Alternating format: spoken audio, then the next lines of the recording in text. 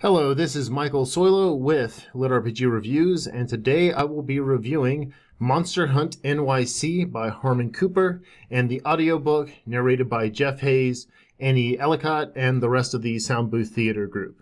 Full disclosure, I am friends with Harmon Cooper and I am friends with Jeff Hayes. Annie Ellicott will not accept my Facebook friend request. It's probably because I made a re-troll. It's definitely because I made a re-troll. So with that out of the way, this review is going to be broken down into three parts. The first one, I'm going to review the audiobook, and the second one, I'm going to review the book in short form with no spoilers. And then in the third part, I'm going to go into the spoilers where I talk about the criticism I have of the book to reflect its final score. If you just want the score, it is 4 stars out of 5. For this book, it is pretty good. It does have a few things that need to be tweaked in it to get it up to that 5-star level. So on the audiobook, it is not a typical audio narration. This is more like an audio drama or an audio theater. So this is like SoundBooth Theater, truly on display. There is continual background music. There are continual sound effects going on pretty much the entire time. The volume leveling is spot on. You never have a problem with the background overwhelming the foreground or if there being sudden jumps and noise. Also, the two narrators, their volume is also leveled. So like in some books that I've listened to, there will be a mismatch in the volume between the two narrators. This one, it sounds superb. So whoever does that on SoundBooth Theater, you are doing an excellent job. Keep up the good work. The standout is Annie Ellicott and her singing in this book. There are a couple of different songs that they do the music for and they do the singing for. She is out freaking standing. Jeff, not bad, you know, not bad, but you're kind of like the male singer in Lacuna Coil, like no one cares. Sorry, bro. But I would give that book or that audio book overall 5 stars out of 5. It is incredible. It is an experience. And it is definitely, like, I think the way to enjoy this book. And for some of my criticisms, maybe, it could be because the audiobook is so busy that maybe I missed some things, but I don't think so. I think that the audiobook was absolutely phenomenal. Now, the book itself, 4 stars out of 5. Basically, we follow around a musician. His name is Chase Knowles, and he gets code to a video game on an app called Monster Hunt. And this app is a futuristic VR simulation. All of this stuff takes place within the Proxima Galaxy timeline that Harmon Cooper set up through the Feedback Loop, The Last Warrior of Unagaia, and all of his other series. I think that for some people this might be a bit of a problem because if you're not familiar with his other works, you will kind of feel dropped in. One of the criticisms I had with Cherry Blossom Girls, that it took too long to get rolling with it. This one is much more like it gets up and running very quickly. The downside to that, of course, is that there is some descriptors that are missing if you aren't familiar with the Proxima Galaxy and his other works. So I think that's a little bit of a hindrance for some people. Anyway, he joins the game. He immediately gets killed upon entering the game by a barbarian, and then he meets the huntresses that end up becoming part of his harem. This is a very light harem novel. Because like there's no sex scenes, there's just mild teasing and flirting and some contact, but not really harem-esque if you're thinking like Daniel Black or one of the more hardcore series out there. So he gets these two huntresses and they explain to him what the rules of the game are, which basically is every single person who gets the code and joins the game is called an alpha. The alpha gets 2 hunters or huntresses. And also I think there's other characters that are not like male or female that are also part of this thing. And then they get an unlimited number of monsters. If they can capture them, only the alpha can actually do the capture. The huntresses can simply like corner and wound whatever animal it is they're hunting, but it's up to the actual alpha to get that animal. So it's sort of like Pokemon. Once you capture it, it becomes part of your group, and then you can use it in different battles or tournaments. In order to gain money, you gain virtual currency, or to gain special prizes. So that is the spoiler-free version of the book, 4 out of 5 stars.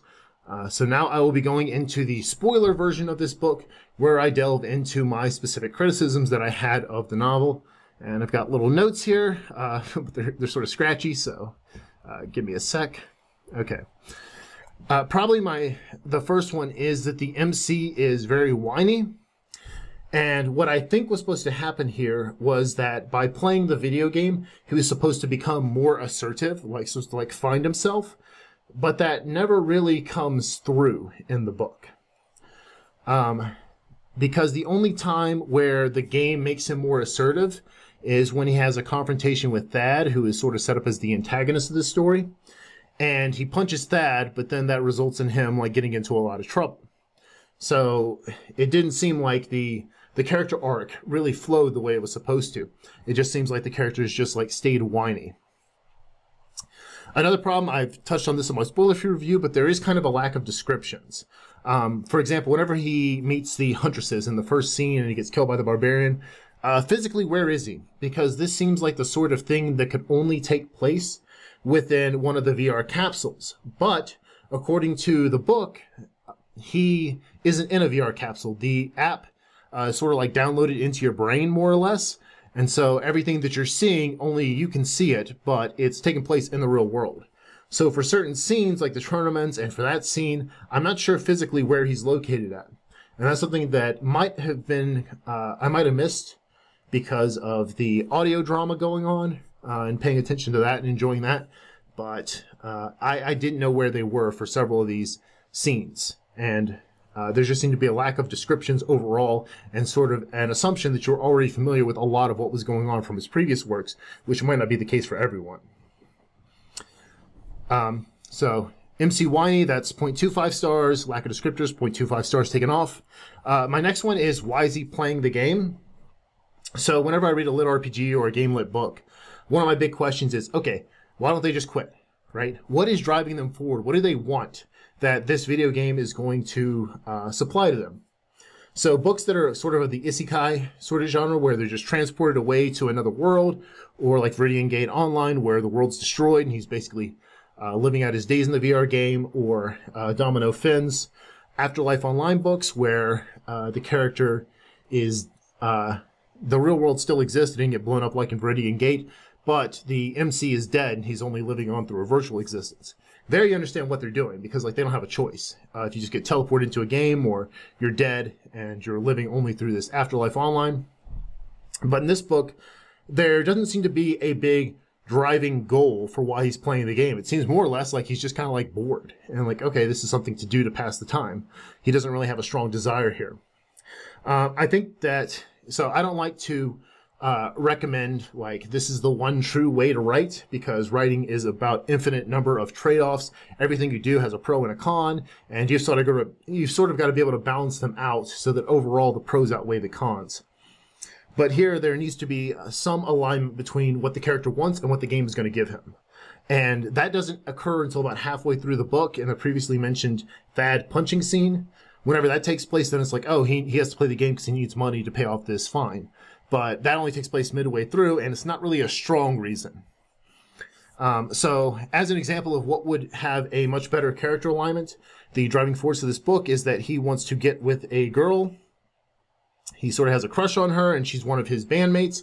It would be much better if like he was playing this game because he wanted to get the money to be able to afford a recording duet with her. So he's written like all these songs, and he's like, us two together, we can do that. And that would give him time alone with her, and that would sort of be his goal. Is like, I need to win this game because I need to get the girl, right? And with that, that brings me to my sort of related criticism to that, which is he has a hard time with his crush, like telling her that he wants her, but there doesn't seem to be a reason for that. It just makes him seem kind of like a very weak MC, because she's obviously into him and there are no barriers in between them. So in any sort of like romance-based storyline, and that's what this is, there needs to be sort of a will they, won't they dynamic set up, where, you know, we're rooting for the MC, but we know, oh, there's just this thing that's in the way. That's sort of how Castle worked, Luther, any number of shows where the male and female protagonist set up. They're perfect for each other, but there's something in the way. Here, there's nothing really in the way. So it just seems like he's just a total wimp. So what would be a recommendation that I would have done with that? Well, he makes Thad the bad guy, and she dated Thad in the past.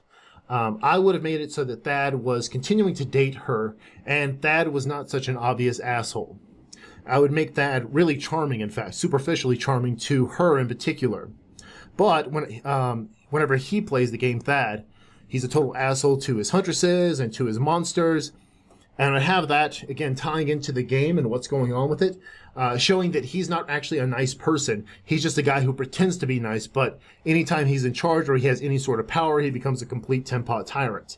And using that, sort of getting her to look at the MC, who's nice to his huntresses, who has a great relationship with his monsters, and to go, okay, this is a guy who's actually nice and who actually is caring, versus this is a guy who's just pretending to care. And then Thad steals the female love interest's code for her to get into the game, and then he just gives it back at the end for no real reason.